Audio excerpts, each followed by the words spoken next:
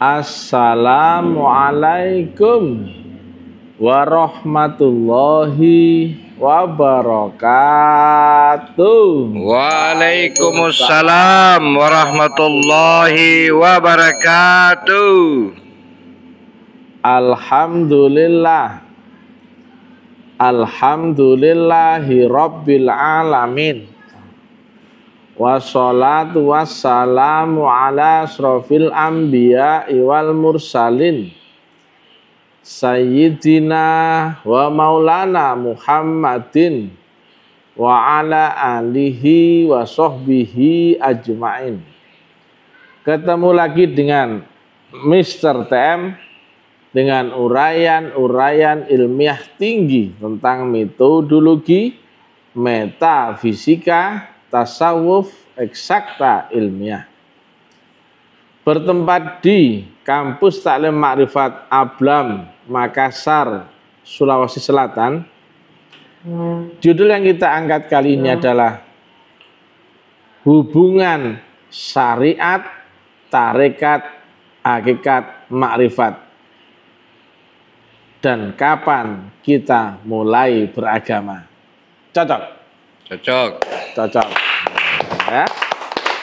Nah, sering saya sampaikan awaluddin makrifat, akhiruddin pun makrifat. Bermula kita kenal dan berakhir kita berkekalan. Ya. Karena disiplin makrifat sangat tinggi ya. Jika tidak beserta Allah pasti beserta setan. Sejenak saja lepas zikirmu akan aku turunkan seekor setan dalam dirimu. Maka jika tidak beserta Allah pasti beserta setan. Ngeri ya. Nah, bagaimana kita untuk bisa beserta Allah? Caranya, nah ini ya jalannya itu, syarat rukunnya itu yang akan kita bahas ya. Sering saya sampaikan, syariat itu bukan agama. Syariat itu aturan yang membuat jasmaniah kita itu tertib. Ya, isinya adalah konsumsi akal, ilmu, pengetahuan, wacana, cerita, norma, undang-undang, hukum, yang ditanya, dijawab, diskusi, mudzakarah, didengar, dilihat, dibaca, itu syariat. Ya, sementara akal sifatnya relatif. Akal nggak mungkin sadar selamanya. Begitu tidur hilang akalnya. Buru-buru mau masuk akhirat ya. Baru tidur sudah hilang kesadarannya. Maka akal nggak bisa dipakai masuk praktek akhirat. Tidak bisa untuk membuktikan agama itu sendiri ya. Jadi syariat masih pengetahuan, aturan, kaidah, norma ya. Prakteknya bukan di syariat lagi. Ini dia ya. Silakan dibantah kalau ngeyel. Syariat ini hubunganmu horizontal ya. Tetapi hubungan hakikat, hubungan vertikal dengan Allah harus lewat hakekat. Ini memakai roh, ini memakai akal. Ini memakai badan kasarmu, termasuk akal dan panca inderamu, betul nggak? Ini sudah roh. Nah, syariat dan hakikat jika saling ketemu muncul resultante. Ini dia. Inilah yang disebut makrifat. Makrifat berlapis-lapis ya. Nah, kapan kau mulai makrifat? Kalau kau telah kenal, kan gitu awaluddin makrifat, betul nggak? Betul. Dan kau telah ada di jalan resultante. Ini loh. Ada nggak makrifat kalau tidak lewat hakikat? Nggak ada.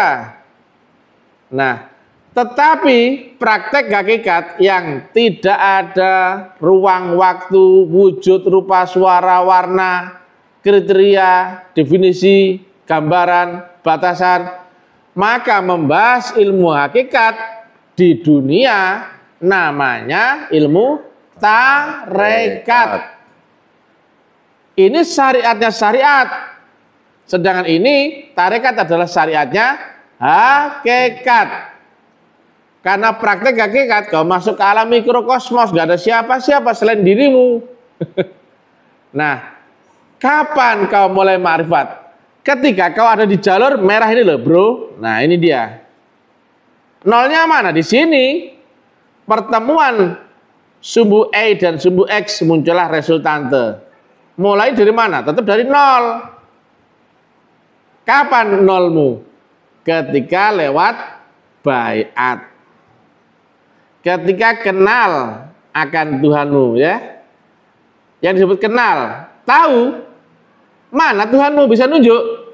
Bisa. Aku kenal Pak Umar, ngakunya gitu. Lantas ada orang nanya, mana Pak Umar? Itu loh. Gitu. Kenal pertama, kita bisa menunjukkan arah menuju Tuhan. Berarti tahu arahnya ya. Nah, kenal berikutnya itu lebih tinggi lagi. Kenal Pak Umar rumahnya, pekerjaannya, anaknya berapa, rumah di mana, mobilnya apa. Itu kenal lebih tinggi lagi. Minimal kenal itu adalah kau bisa nunjukin. Lah kalau kau nggak tahu, nggak kenal Pak Umar, ditanya Pak Umar mana? Bisa nunjuk? Bisa. Ngelamun aja bun. Kalau nggak kenal, nggak bisa nunjuk. Hati-hati bun ya, jangan mengganggu frekuensiku. Nah, ketika nggak kenal itulah arah kiblatmu akan bahaya. Karena kau pasti akan sesat. Maka jalan menuju Allah harus lewat jalan yang terbit dari sisinya. Kalau kau nyari jalan sendiri, nggak akan sampai ujung. Maka jalan menuju Allah ya harus lewat titik lenyap ujungnya, tuh nggak? Kalau nggak lewat jalan yang datang dari Allah, nggak akan kembali kepada Allah. Kenapa? Selisih 0,00001 derajat kali jarak tak terhingga, tetap sesat tak terhingga. Nah, kapan kau nol? Ketika kau lewati syarat rukun dan kau telah dikenalkan Allah, tapi yang di dunia dulu. Ibarat kau mau ke Surabaya, kau sudah dikasih izin, kau sudah dikasih kendaraan, kau sudah dikasih jalan mapnya, kau sudah dikasih caranya. Apa aja dikasih? Kendaraanmu sudah dikasih bensinnya dan sebagainya. Tapi kau belum berangkat. Tapi kau sudah kenal. Sudah. Sudah melewati syarat rukun. Sudah. Semuanya sudah. Tapi kau baru di titik nol. Betul gak? Nah, inilah yang disebut makrifat. Di jalur ini loh bro. Nah, awalnya nol ya. Tetapi kau sudah tahu kiblat menuju Allah. Tahu gak? Tahu caranya, jalannya, syarat rukunnya, tahu. Itulah butuhnya metodologi. Kau terus ya. Semua di sini karunia ya. Di sini di atasnya hakikat. Saya tanya, hakikat ada pengetahuan? Tidak. Ada rupa wujud suara warna? Tidak. Apalagi di sini. Maka terminal pertama kau akan ketemu fana. Fana ada apa? Dirimu ada? Hilang. Lah kalau dirimu hilang, lainnya ikut hilang nggak? Hilang. Betul nggak? Betul. Nggak ada apa-apa. Ini fana. Nah, kalau dalam praktek tasawuf disebut wukuf. Saya tidak menerangkan kajinya, tapi saya menerangkan ilmiahnya. Wukuf jolokannya adalah resultante dua gaya. Gaya syariat horizontal dan vertikal hakikat. Maka muncul resultante. Sumbu Y ketemu X muncul resultante. Tese antitese muncul sintese. inilah ya, kau ada hakikat menuju Allah. Nah, ini bentukan Tuhan sudah. Allah telah berbalas pada dirimu. Maka timbal balik kayak itu. Timbal balik. Kau ke sana, Allah mau ke sini. Hubungan itu dua arah apa satu arah? Dua arah, betul nggak? Betul. Ya. Komunikasi itu satu arah, dua arah. Dua arah, tak tak tak, iya nggak? Nah, itu dia ya. Nah, fana inilah terminal yang pertama. Yang disebut di praktek tasawuf adalah wukuf. Itu baru hilang fana.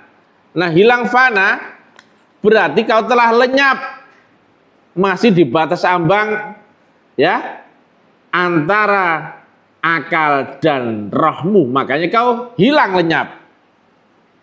Masa akhirat bukan itu, hampir, paham ya? Di batas ambang, makanya kau lenyap. Muncullah kesadaran yang pertama di sini ya. Muncullah di sini kesadaran yang pertama. Orangnya sadar tapi nggak bisa menguasai diri. Ya, orangnya sadar tapi nggak bisa menguasai diri. Berarti itu sadar akal apa sadar di atas sadar? Sadar di atas sadar. Kau sadar tapi kau nggak bisa menguasai kesadaran untuk gerakan tangan atau kaki atau apa, betul nggak? Betul. Itu namanya murakabah itlaq. Awal kau mengenal alam murakabah. Naik lagi ketemu ini. Ya. Murakabahmu naik lagi ketemu ini, terminal lagi. Kau telah sadar, tapi sadarmu beserta bukan ya. Sadarmu dikondisikan Tuhan atau sebagai subhatullah. Di kondisi ini kau bisa melihat wajah Allah. Turunlah ayat fa aina tuwallu fasamma wajhullah. Ini tadi gak sadar.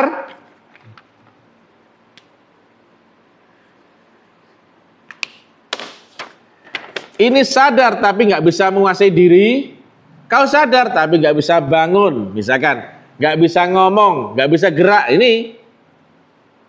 Ini sadar, sudah bisa gerak, sudah bisa ngomong, sudah bisa apa.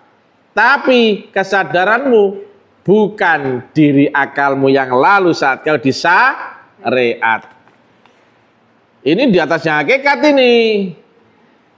Ya. Ini ketemu ayat ya. Kemanapun kau arahkan pandangan, disitulah wajah Allah. Saya tidak menerangkajinya, saya menerangkan ilmiahnya. Masih ada naik lagi. Ketemulah kondisi berikutnya. Wa huwa ma'akum aina ma kuntum. Allah ada dimanapun engkau berada. Itu bukan omongan, itu bukan bacaan pengetahuan, bukan, itu kondisi. Nah, inilah mulai nol sampai sini itulah jalur makrifat. Nah, nanti pun begitu pengetahuan ditambah-tambah terus, tapi bukan pengetahuan dari akalmu, beda ya.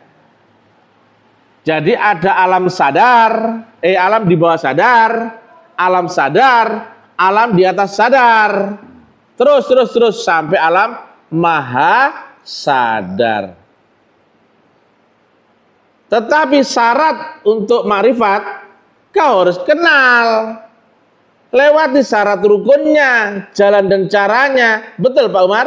Betul. Betul nggak itu prakteknya di kampus Salim Makrifat? Betul. Lah kalau kau sholat nggak kenal yang kau sembah, kau ingat nggak bisa mengingat yang kau sembah, bagaimana coba? Kan disuruh mengingat. Apakah yang diingat itu yang sifatnya laisa kamitslihi syai'un? Gak mungkin lah. Tidak serupa apapun siapapun dan tidak pernah bisa dibayangkan oleh manusia. Maka ini adalah suatu kondisi bentukan Tuhan dari gaya horizontal dan vertikal, dari syariatnya hakikat dan hakikatnya sendiri ya. syariat dan hakikat membentuk makrifat. Maka makrifat ini bukan kaflingan kita, ini sudah kaflingan Tuhan. Di sini semuanya hukum ridho atau karunia. Nah, sedemikian dahsyat begini loh. Ini agama ya, kenal ujungnya adalah beserta berkekalan, nggak putus. Nah itu. Karena apa? Jika putus sejenak saja, masuklah setan. Jika kau tidak beserta Tuhan, pasti beserta setan. Ternyata ini di sini sistemnya keliru. Ada MUI yang menjadi wasitnya perulamaan dan praktek agama Islam di Indonesia. MUI taunya syariat. Dia paham hakikat enggak? Enggak. Nah, kalau makrifat, apalagi? Sebenarnya MUI itu menjamin hakikat itu benar jika hakikat lewat syariatnya hakikat. Betul enggak? Jalur sanad gurunya jelas, zikirnya jelas, tidak menyimpang dari syariat jelas, dalil Quran ataupun hadis jelas, ilmiah masuk akal jelas,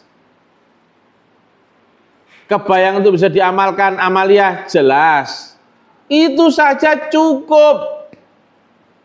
Yang mengawal hakikat agar tidak zindik adalah ilmu tarekat.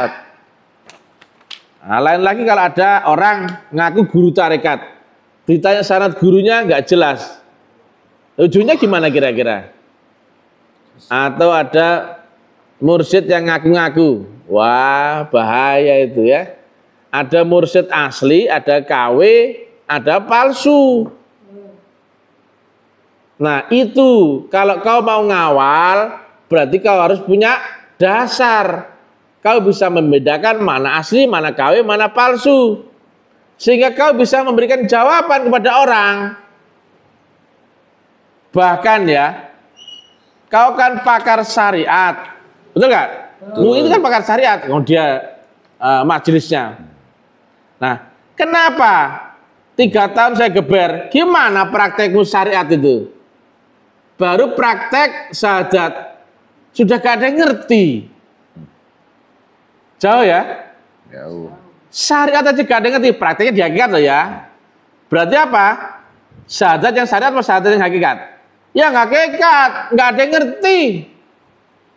Apa yang kau saksikan? Bagaimana caramu menyaksikan?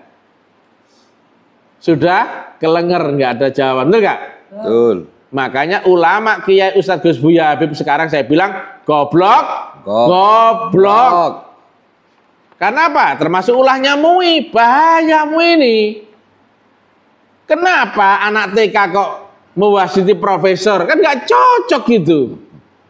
Kenapa ahli ilmu dunia menjadi wasit ilmu akhirat? Ditanya, kau tahu akhirat? Hei bocil MUI, kau tahu praktek masa akhirat? Ya nggak tahu. Akhir itu kapan sih? Ya nanti kalau kita sudah mati. Oh jancuk ya. Jauh sekali ya. Ditanya caranya nggak ada yang ngerti. Waduh, gawat sekali ya. Ya. Nabi menceritakan akhirat saat masih hidup atau sudah mati? Masih hidup. Padahal praktek akhirat dengan roh apa dengan akal? Dengan roh. Tapi karena orangnya masih hidup, jasmaninya masih di dunia, ruhnya yang mi'raj, tembus. Makanya hanya pelaku yang praktek bisa menceritakan. Kalau pelaku yang, mohon maaf, kalau yang bukan praktek, ya nggak tahu lah. Karena apa? Hakekat tidak ada definisi, deskripsi atau batasan. Tapi kau ngalami. Nah, menceritakan hakikat berarti itu adalah ranah ilmu tarekat. Karena hakikat nggak ada yang bisa cerita. Paham ya? Itu baru hakikat, apalagi ini. Waduh. Gimana kau akan menuju Allah jika nggak kenal alamatnya, syarat rukunnya, jalan dan caranya? Coba ya, kalau Pak Umar mau ngantarkan paket kepada Mr. X, betul nggak kau harus kenal alamatnya? Ya, betul.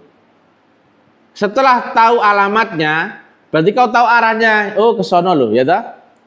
Baru kamu kemudian bisa menentukan ke sana lewat apa, betul nggak? Lewat jalan mana? Dan naik apa, betul nggak? Betul. Baru berangkat. Nah, kalau berangkat nggak tahu orangnya yang dituju, nggak tahu alamat, nggak tahu apa arah tujuan yang mana, nggak tahu syarat rukunnya, nggak tahu jalan dan caranya, kemudian sholat, kemudian zakat, puasa, haji, sesat. Padahal ya, hakikat ini agama bukan? Bukan. Syariat agama bukan? Bukan. Yang disebut agama itu di sini loh. Maka di sini saya tanya, ada nggak syariat di sini? Nggak ada. Nggak ada. Baru hakikat saja sudah nggak ada. Syariatnya pelaku hakikat dan pelaku makrifat adalah tarekat. Tetapi karena dia masuk ke dimensi lebih tinggi, di jalur jalan sistem yang benar, just the same way, maka saya tanya Pak Umar, syariatnya ngikut nggak?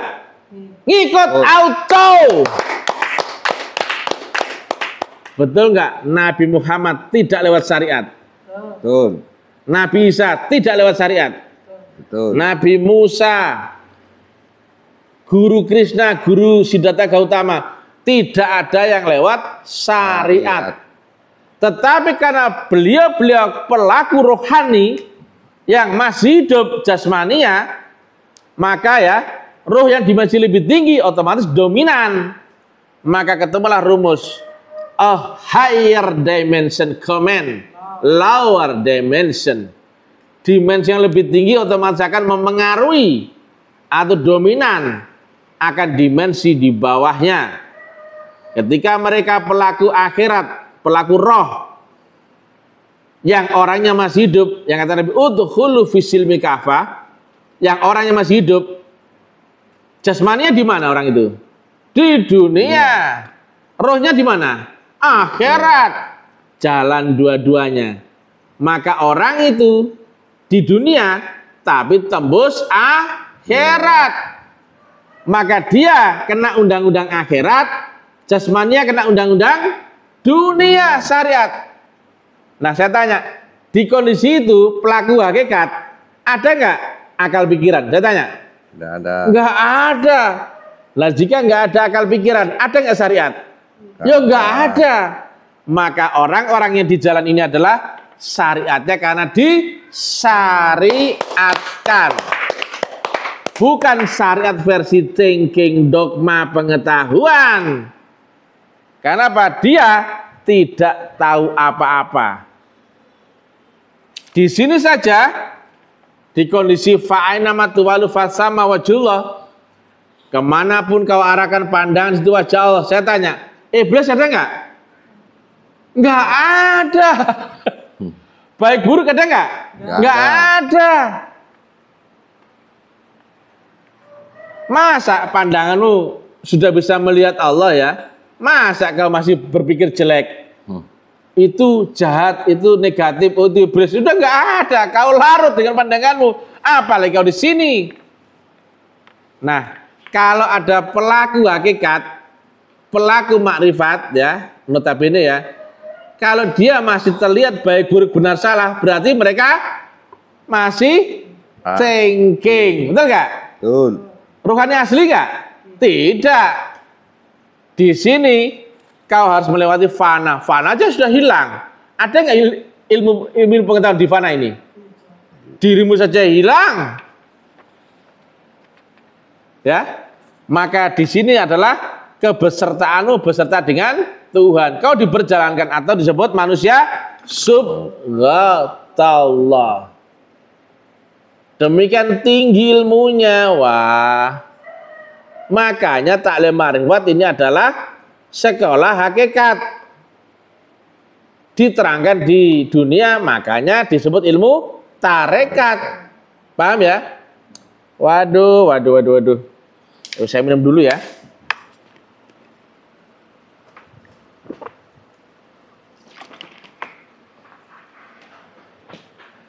Jadi sekarang karena ada campur tangan kontribusi MUI, akhirnya agama yang harusnya makrifat, awal dari makrifat, downgrade. Karena apa? Pengawasannya overlapping. Mereka ini mengawasi syariat, mengawasi hukum kenyataan dunia.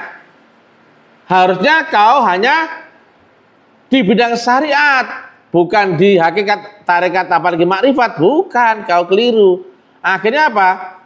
Ibarat buah, belum apa-apa sudah lewat screening MUI. Akhirnya buah itu nggak ada yang matang. Padahal screening hakikat itu apa? Tarekat itu sudah selesai, cukup. Gurunya jelas nggak? Loh itu. Gurunya waras nggak? Amalannya gimana? Loh itu sudah selesai. Karena apa? Kau akan praktek hakikat. Ini roh loh, ini akhirat loh ya. Jadi di sini di kamus saling marifat, akhirat sekarang apa nanti? Sekarang. Oh, bodoh-bodoh tuh orang lain mengira akhirat itu nanti. Tolol namanya. Sama seperti badan awak ya. Badan kasar awak di dunia. Lah badan roh awak kan di akhirat. Lah akhirat itu kapan? Nanti. Berarti ini gak ada rohnya. Wah. Inilah ya. Gampang ya. Ini kau ya. Dunia tuh ini loh. Nah. Ketika kau terpenjara dunia, maka kau tidak bisa melihat akhirat. Tetapi asal saja kau terbebas dari dunia, akhirat itu kapan? Sekarang. Tolol. Ya, ngeri-ngeri sedap ya. Tapi karena Mr. TM lapar, ya kita lanjutkan makan dulu ya. Oke Pak Umar ya. Siap. Wah, nggak ada menerangkan segambar Mr. TM begini, betul nggak? Betul. Ada ilmu makrifat. Ditanya caranya, halu. Lah kalau Mr. TM ngomong di publik bro, memang ngomongnya nggak manis. Tetapi ilmiah nggak ini tadi? Ilmiah. Bisa dipahami? Bisa. Bisa dimengerti? Bisa. Gampang dipahami? Gampang. Masuk akal? Masuk akal. Karena kita di dunia, jangan membahas khayalan, angan-angan, pendapat. Buat apa kalau nggak bisa dipraktekkan, betul nggak? Betul. Mulai syahadat ya. Syahadat syariat gimana bunyinya? Ya bunyinya itu. Kau tahu? Tahu. Kau hafal? Hafal. Kau ngerti? Ngerti. Kau paham? Paham. Lah prakteknya syahadat hakikat gimana? Ya kau bersaksi dong. Ya? Paham ya? Inilah yang MUI tidak menjangkau dimensi ilmu ini. MUI begini, betul gak? Makanya saya usul ya, MUI ganti sajalah, bikin repot saja itu. Nanti kita terjebak itu di pengkerdilan agama. MUI, bocil-bocil MUI, ya siap-siap ya. Mudah-mudahan ke depan kau diganti Dewan Syari'at, hanya mengasih syariat saja ya.